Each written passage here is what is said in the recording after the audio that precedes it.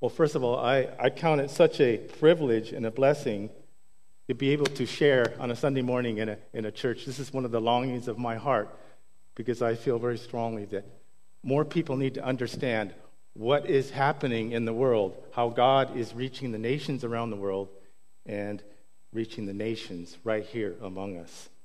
Now, before I share, I'm going to share some stories about some of the work among refugees here in the Turlock area, share some scriptures. But before that, I want to just share for a few minutes a little bit about our past, our journey, of how we've been involved in reaching nations around the world. I'm from this town. I grew up here, graduated from Cal State Stanislaus. From an early age, I had a desire to be involved in reaching the nations because of the church I went to. It was really emphasis on missions, and a lot of my relatives on both sides of my family were involved either as pastors or mission workers around the world. And so I had a real heart from an early age. So after graduating from college, I went to a one-year Bible college in Portland, and then I ended up down in Southern California taking the first Perspectives course on the world Christian movement, the Perspectives. And from that time, I got a call to go to India. It was a short-term trip to India for 6 months from that time in 1983. 1981, I came back and I prepared to go long-term. And in 83, I started to go long-term with an organization that did church planting among Muslims. And so we went to India me and another single guy went to India for like 6 months. Couldn't stay longer, so we ended up in Pakistan, Karachi, Pakistan. And for the first year or so, we just took about a year. So we didn't even know who we were going to be working with, what people group, what tribe we were going to work with. It took us about a year before we decided on the Baluch people. The Baluch are a people of about 10 million people, most living in Pakistan, about 1.25 live in Iran, and about 500,000 live in Afghanistan. They made up of about 70 different tribes and many sub-tribes, 3 main dialects. Anyway, we started working with them after about a year. And so we, over the years, we started seeing some fruit. There was a real pioneer effort. There was hardly anybody working among them, and they seemed to be more open to the gospel than some of the other groups in Pakistan. Well, to make a long story short, we did have a couple of people who were interested and became followers of Jesus, disciples, and there was one young man that came from a village, and we got to know him and spent a lot of time with him. He eventually became a follower of Jesus, and I gave him his first Bible, he would say, and then eventually he became a believer, and we helped disciple him. We had a few believers that came, but then in 1995, after 12 years of being in Pakistan, actually 6 years I was single, then my wife from Germany came out and checked things out and wanted to get involved in missions anyway. To make a long story short, we ended up getting married to her after waiting 14 months and writing her. So she came out to Pakistan, joined our organization, and so I was 6 years single and six years married in Pakistan. But in 1995, we were asked politely to leave the country because they said, talking about Baptist, they said we were forcing people to be baptized. Well, I know that story wasn't true. I didn't baptize anybody, but we trained others to do baptism, but we didn't do anything. So we knew it was a lie, and so anyway, we had doing some business there as well, and they wouldn't renew our business visa. Anyway, we had to come home, and I was desperate. I was so upset that I had to come back to America. And I know most people around the world want to come to America. They say, "Oh, it's it's a paradise," and this and that. But I was miserable. I was here for 2 years, from 1995 to 1997, because our job was not finished. We didn't have an indigenous fellowship among the Baluch people that we worked with. There were a handful of believers, and we didn't have enough elders where they could start their own church in their own language and their own culture. And so I thought, our job is not done. And I had such an apostolic anointing, a calling to see the church established among these people in Pakistan. It wasn't finished. But then there was another mission person from Pakistan that heard about our situation, that I was willing to even change my name and get back to Pakistan after having to leave. He said, "Oh, you can work with the Baluch people. You need to come to the island of Cyprus, and we'll train you for a couple years in mobilization." I said, "Mobilization? That means," he said, "yeah, you can be in charge of the Baluch living in different countries and mobilize churches around the world and get people involved." And I said, well, I don't know, I can't get back to Pakistan, but maybe we'll do this. So we ended up in Cyprus. It was a tourist place, but we got trained, and one of the things they did, they trained us in the whole area of how to reach, trying to get the church mobilized to reach these people. And they said one of the best ways is to train them and get a prayer profile, train people how to pray for them. And so we made prayer profiles of who they are, why they're unreached, and then I began to start traveling the world and speaking in churches around the world, advocating for the Bluch people, because what happens is if you don't know who these people are, you're not going to pray for them. And so so anyway, I heard about someone in South Africa that was interested in the Bluch people, so I called this lady. I said, hey, could you gather some people? I'll meet you in Quetta, Pakistan. I'll give you some training in strategic prayer and prayer walking, and we'll prayer walk around the streets in Quetta, Pakistan, which is the center of Baluchistan and among the people we work with. Anyway, she did, and she got about 8 people to go into Pakistan. I met them there for their first time. I trained them and how to do prayer walking and stuff. And after about 10 days, we did this, and they were all excited, and they said, oh, wow, this is great. And I said, if you're so excited about this, what just happened, why don't you invite me to your churches in South Africa to come and speak? And they did. So they invited me to come, and they came from different parts of South Africa. So I came, and the first night, it was a small group of about a dozen people, and I said, you probably never heard of the Bluch before, but Jesus said that, my house should be a house of prayer for nations, and so I shared with them who they are, how they're needed, and I said, we're going to pray for them right now. And we prayed for those Bluch people, and afterwards, some lady said, Tim, she said, while we were praying, I saw a picture in my mind. I saw a stream coming from the north into the middle of Baluchistan. I saw, as you begin to mobilize around South Africa, I see streams from every direction. It's going to end up like a spiritual flood in the middle of Baluchistan. I didn't know her from Adam, but I did come from more of a charismatic church, and I thought, well, who knows what's going to happen. So anyway, I did my job. I went around South Africa, getting people to sign up like weekly to pray for those Bluch people. Well, about 2 weeks later, I heard news from Pakistan from our former team leader, and he was saying, hold on to your hats, you got to hear this story. He said, this one young disciple that I gave the Bible to, he became a strong believer, had a burden for his family who lived in the middle of Baluchistan. And not only that, he had a brother in 1998, who is, before 9/11, who was in an Al-Qaeda training camp in Afghanistan for 6 months. And he almost actually killed the 2 of my American mission workers because they met with him and they tried to share the gospel. It didn't work out. He didn't kill them. But anyway, they were trying to share the gospel, but he went to the Al-Qaeda training camp. But they prayed and fasted for him. In the middle of the night, they heard that he escaped from this Al-Qaeda training camp, and he came to his own area in the middle of Baluchistan where they lived, and he was like the leader, the mullah in the whole area. Anyway, his brother had a burden to go up and share the gospel with the family.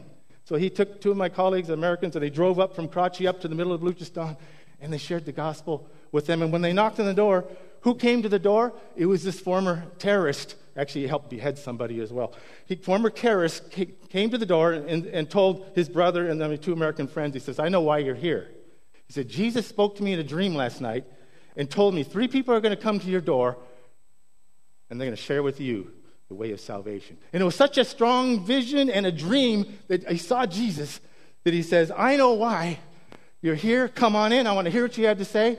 He heard their story. He heard the salvation experience. He accepted Jesus that day, and he said, this is not enough. He called his brothers and sisters, about 8 or 9 brothers and sisters in, including his parents, and he shared the gospel with them. They all became followers of Jesus that day, and they all became baptized the next day. Then I realized this happened the exact same time that the people in South Africa were praying. And I realized that, wow, maybe God kicked me out of Pakistan for the purpose of mobilizing the church, advocating the church to get people to pray. And I believe since that time, the power of strategic praying and learning how to pray for nations. Nations means ta ethne. It means people groups. It means tribes. There are thousands around the world that still have never heard about Jesus. And the Bluch are one of them. I believe it was not a coincidence that the prayers of the saints helped bring that spiritual flood into Baluchistan that day. And the proof of the pudding was that this brother and his other brother, this terrorist guy and his brother, started moving in signs and wonders. They started moving around Pakistan, praying, seeing miracles, praying for rain to come during drought, praying for healings.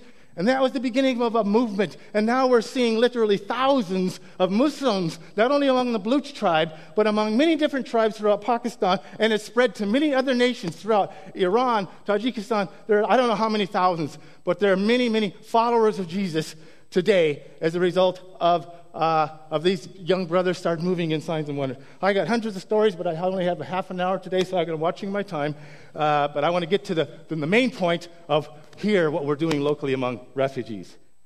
I say that, and I get excited because when we got together with these brothers and helping train them, I get together and they say, "Oh, Tim, you're our spiritual father," And it's just to have that point. We are doing pioneer work. We suffered. It was very difficult, in those early days in Pakistan, and when you're in a difficult country with a terrorist around us. But we plowed through and we began to see fruit, and now we're seeing a lot of fruit. And we believe just in this situation now, we're in a pioneer situation here in Turlock. We've been back here for the last 4.5 months after moving 5 times internationally. As I said, we went to Cyprus for 3 years, then we ended up in Turkey for 3 years. Then we were in our international office for 9 years in England, and then we came back here 4.5 years ago because 2 of our kids were in university, and so we didn't know what we were going to be doing, but we started getting involved with refugees. Before that, I'm supposed to be preaching, so I'm teaching the word. So I'm going to share some Bible scriptures. But I want to share with you the main theme of the Bible. This is important. The main theme of the Bible is the salvation of all people groups. Now, people groups or nation. Nations means people group, means tribe, nations. The best summary of that verse would be what? John 3:16. God loved the world so much. Not the world, not the geography. The peoples of the world so much that he gave his only begotten Son, of course. You know that story, that verse. But there's other verses I'll just quickly go through. God says, "My name will be great among the nations," Malachi 1:11. God says, "Turn to me and be saved, all you ends of the earth," Isaiah 45:22. Then you got the Abrahamic covenant, Genesis 12. Remember, God told Abraham, "I will bless you so that you can be a blessing to the nations." Okay, Abraham was the father of the Jews. He was told to bless the nations, all the different tribes, not just the Jewish people. The Jews were supposed to be a light to all the Gentile nations, Isaiah 49:6. Psalm 67 says, "May God bless us so that we can be a blessing to the nation." I'll read that. I'll read verses 5 to 7 in Psalm 67. "May the nations praise you, O God. Yes, may all the nations praise you. Then the earth will yield its harvest, and God, our God, will richly bless us." Yes, God will bless us, and people all over the world will fear him. Did you know? I'm giving you a thread through the whole Bible, what God's main purpose is. Now I'm going to take you through the New Testament. John 20:21, Jesus says, "I am sending you with the Holy Spirit." Luke 24:46 to 48, "All nations will be preached to through the disciples." The disciples means the followers of Jesus. Mark 16:15, "Go into all the world and preach the gospel." Matthew 28, the most famous, 18 to 20, it says, is the great and last commission. Go and make disciples of all the nations or people groups. That's the authority from Jesus given to his people. And then you got Acts 1:8. God gave us power to reach the whole world. The start of the fulfillment of the task to evangelize and disciple all the people groups of the world. This is the beginning of the history of the church. It started as a prayer meeting. So this is one of the 7 main commands there's 7 main commands of Jesus, and the one main command is to go and get involved in reaching the nations somehow. Now, the fulfillment of all this, it says in Revelation 5:9, 7:9, it says, there will be at least one person from every people group worshiping around the throne of God in heaven at the end of the age. So, God's desire is that all people groups give him glory through worship. Did you know that missions exists because the worship of God does not exist in these thousands of people groups around the world? God gives his glory or presence of the Holy Spirit to receive glory. He gives his presence to receive glory through worship. Now, one of the methods of reaching the nations is what I did. As I was kicked out of Pakistan, remember I was put in the mobilization role. The mobilization role was mainly advocating getting people to become a house of prayer for nations. You know, that was way back in Isaiah 56, 6 and 7, where it says, my house will be a house of prayer for all nations. But what happened? Jesus quoted that, did you know, when he cleansed the temple. Remember he said, my house shall be a house of prayer for all nations. But you made it a den of robbers. What did he do? He got the whip. He was angry. He was angry. And you know, when he was doing that, the disciples remembered what was written in Psalm 69:9. It said, zeal for your house consumes me. Forget the jargon. What that means is it bothered Jesus very much. Zeal for your house consumes me. It bothered Jesus so much that the church, or the temple, the people of God, were making it a place of business instead of a house of prayer. And this is one thing I see as I travel around the world. One thing is lacking. The church is not a house of prayer for nations. Yes, we have prayer. Yeah, most churches have prayer, but very few take it to the next level, strategic type praying, and actually praying for people groups, praying for nations. And I have seen hundreds and hundreds of miracles as a result of I've been all over the Muslim world. I've taken about 20 prayer teams into some dangerous areas, including my mission pastor, Ramana Vista, our home church. We've gone into about 8 different Muslim countries, and we see miracles before us because we are actually going and praying for the nations, praying against the powers, and training people in spiritual warfare, that kind of strategic praying, learning to pray against the powers of darkness, and inviting the kingdom of God to come. In the Lord's Prayer, he says, your kingdom come. What does that mean? It means the presence of God he told us to pray the presence of God to come. The presence of God. When the presence of God comes, what happened? There's conviction of sin, righteousness, judgment, signs, miracles. Okay, well, throughout Pakistan, throughout the Muslim world, there's thousands of people coming to faith, mainly through conviction of sin, through dreams, visions, miracles, healings. That's where the presence of God has come. And we are called to be houses of prayer, to bring that kingdom in. That's what it means to pray, your kingdom come, your will be done. It is God's will. So, I'm going to stop right now and give you an example, okay? I'm going to pray right now. You follow me as I lead, just for a minute or two. I'm going to pray for the nation of Afghanistan, and including 1 Timothy 2:1 and 2. First of all, pray for those in authority. We need to be praying for religious leaders or political leaders, the president, others. They need to have wise decisions. And so I'm going to just join me in prayer right now. You probably never had to do this in the middle of a sermon. God, I thank you for Afghanistan. I thank you for bringing over 200 Afghans here just in Turlock in the last couple of years. Well, Lord, I just pray especially you comfort these Afghans. As yesterday, about 100 Afghans were killed or wounded through suicide bombs in a military barracks. I pray you'd comfort those people who lost their lives and the family members. I pray that you would encourage the wounded. We pray that this would be a wake-up call. They would come to know you. Send your spirit, send dreams among them. I pray you give wisdom to the leaders of Afghanistan, wisdom to the military leaders, give wisdom to Trump and his cabinet and others as they make big decisions in dealing with some rogue countries around the world. Bless them, give them wisdom. May they seek out your face to bring peace in this nation, the nations of the world. Amen. Well, that's just an example of how we need to be praying for a nation. Now, nation, I meant that nation as a country, but the biblical word nation means people group. Like, for instance, in Pakistan, there's maybe 50, 60 people groups. In India, 1,000 different languages and dialects. Over 1,000 people groups or tribes just in the country of India. So nation doesn't mean country. Okay, just to get that clear.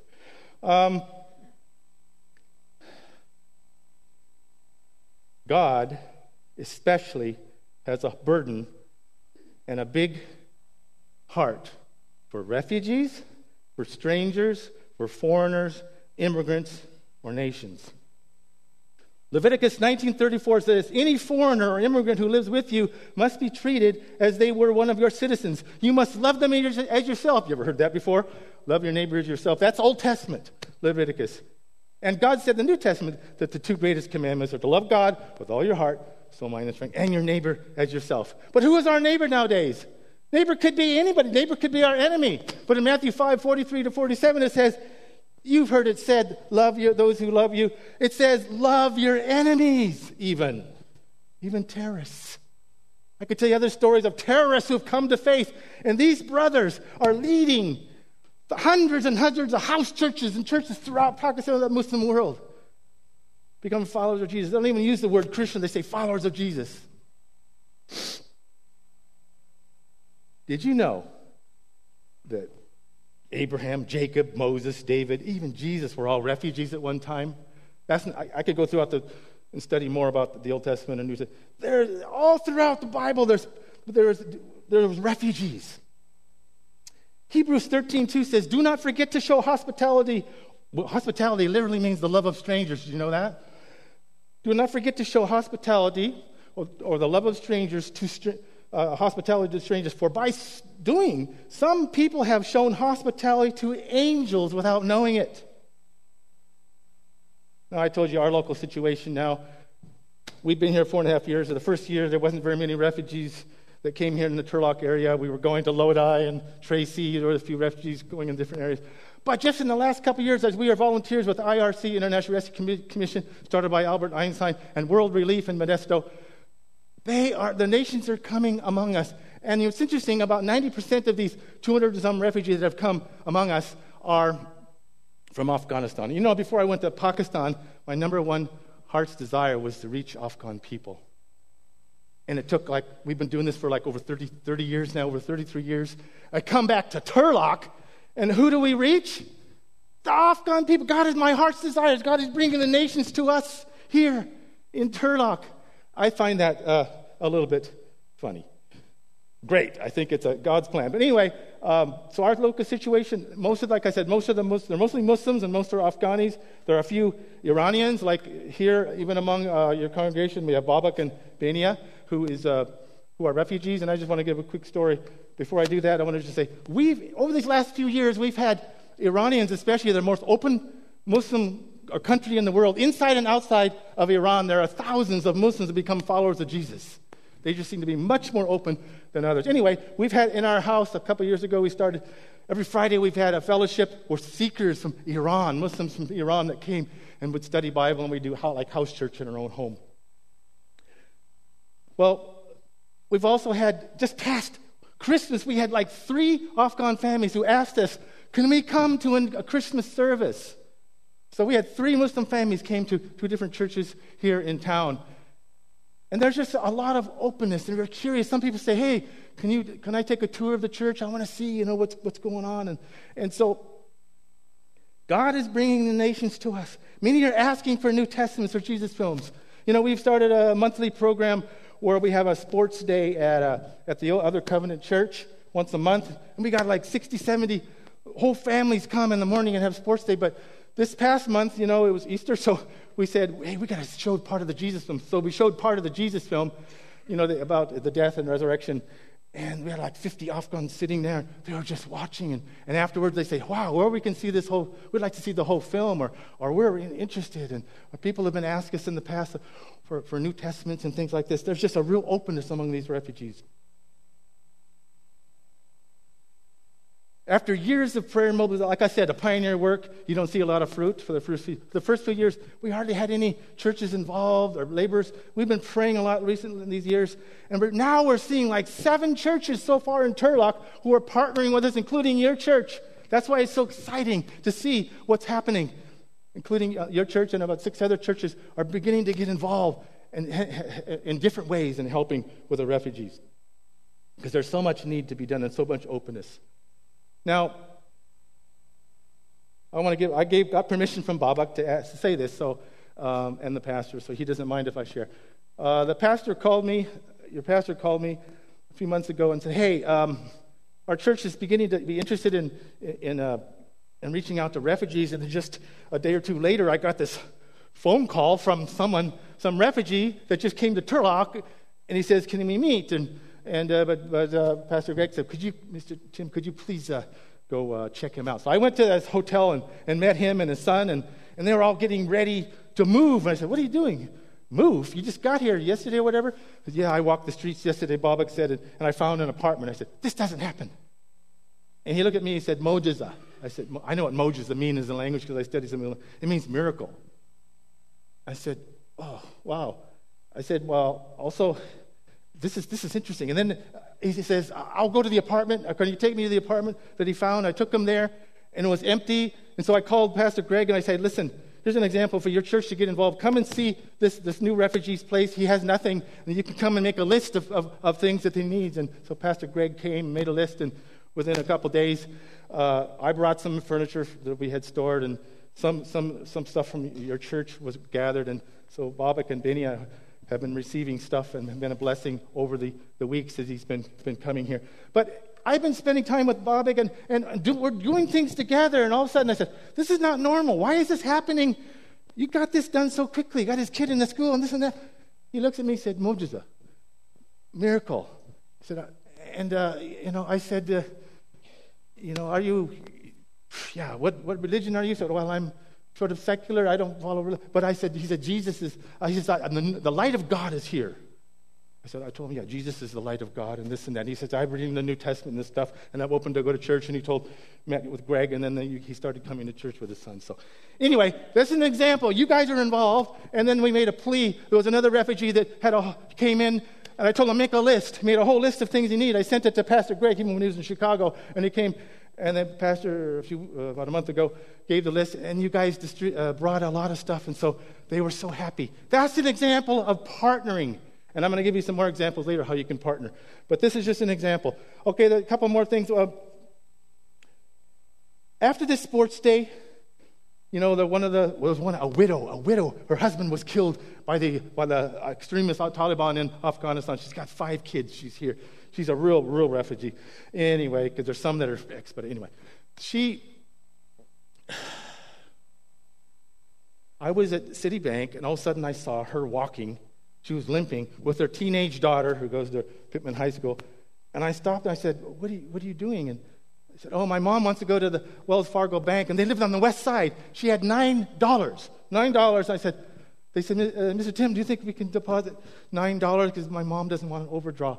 I said, oh, that's not an issue. Okay. I took her to the Wells Fargo Bank, but I knew she was limping. And in fact, I took her to the doctor the day earlier. And I said, do you mind if I pray for you before you go into the bank? No problem. So I prayed for this lady, this widow, and then I asked, how you feeling afterwards? And she said she's feeling better. So I don't know if it's total healing, but it doesn't matter. The point is, and then I said, that Jesus did many miracles, and we pray in Jesus' name. They said, oh yeah, we know in our holy book that Jesus did wonderful miracles and this and that. And I said, how'd you like the Jesus film last week at the sports day we saw on Easter? And they said, oh, it was fantastic. We'd love to see the whole movie. Well, I opened up my glove box, pulled out a Jesus film in their language, and handed it to them because I just got it from a mission pastor the day before who ordered some from the church and had it ready. I said, oh my gosh, this is exciting things like this that we have going on. And then, her son, we've been helping out. She had 5 kids. One of her sons, I've been helping out, and he says, Mr. Tim, could I get a hug from you? He says, you remind me of my father who was killed by the extremists. These are orphans and widows. There's desperation here. They're in such need. We have opportunities for partnership. The Lord is bringing the nations to us. You can get involved in, we have monthly prayer meetings. I have cards. Afterwards, I'll give you a card if you want to get more involved. We'll tell you more. Every month we have prayer meetings. We specifically pray for refugees, being House of Prayer for Nations. That's what we're doing. And we're seeing results. You can be involved in English conversation, donations of household furniture like some of you have been already doing. You can become financial partners. We need Bibles and Jesus films, this and that. We need personal funds we also need as a family. There's so many things you can do and get involved. You can come to the sports day and just be a mingler. Mingle and see. People say, how can you do it? We are icebreakers. It's very hard for you. You don't know the do's and how you get involved. And if I say the right thing to Muslims, well, later on, if people are interested, the pastor's going to said it's okay that the people who, if you're interested, we'll have a training, do's and don'ts, and how to reach Muslims, cultural things, how to get involved and what you shouldn't do. So those of you who are interested, please let the pastor know, afterwards and let us know. But there's so many ways you can get involved. You can be drivers. You can help go to the classes we have with learning English. There's such a need in many different ways for you to. We are the icebreakers. Just come follow us. Be with us. Mingle at the sports days. You get to know these people, and it's exciting. In conclusion, Christ said that he would build his church. The church is the family or community of believers which are called out from all the world's people groups or nations. Habakkuk 1:5 says, "Look at the nations and watch and be utterly amazed, for I'm going to do something in your days that you would not believe, even if you were told." William Carey, a famous missionary in the past, said, "Expect great things from God, attempt great things for God." You know, I always like when I go around, I share, how can you do all these things? He says, "No, yes, I can do all things through Christ." No, I can do all things. I can't do all things, but I can only do all things with Christ. You can do all things for Christ because God is in us. Christ is in us. We can move the mountains and not you. Oh God, you can move the mountains. We can move the mountains if we have a seed, small faith. We have to have that DNA that we have the authority. We can move mountains. We can extend the gospel in the nations. But you have to surrender yourself. I can do all things through Christ who gives me strength. So, God's heart, again, is that people from all tribes and nations will worship him and that his kingdom comes to them. The kingdom of God, the presence of God. That's how we are to pray the Lord's Prayer. We hope and pray that many of you from this church will begin to partner with us in reaching these nations that are among us. God is bringing them to us. I can't even go back to Pakistan. It's so dangerous, these countries. But God is bringing the nations to us. There's an opportunity. They're much more open to the gospel. Remember, you can do all things through Christ. And if you partner with us, we as icebreakers, Brenda and I, my wife, we will take you alongside and you will get involved. We need people to adopt. People you've already adopted like Babak and Benia. But there's so many others out there in need. So thank you for allowing me to share. Like I said, I have cards, emails, and phone. Call us and say, hey, I've got donations, or I can get involved in this and that. Help, and just call us and we'll get together. Thank you very much.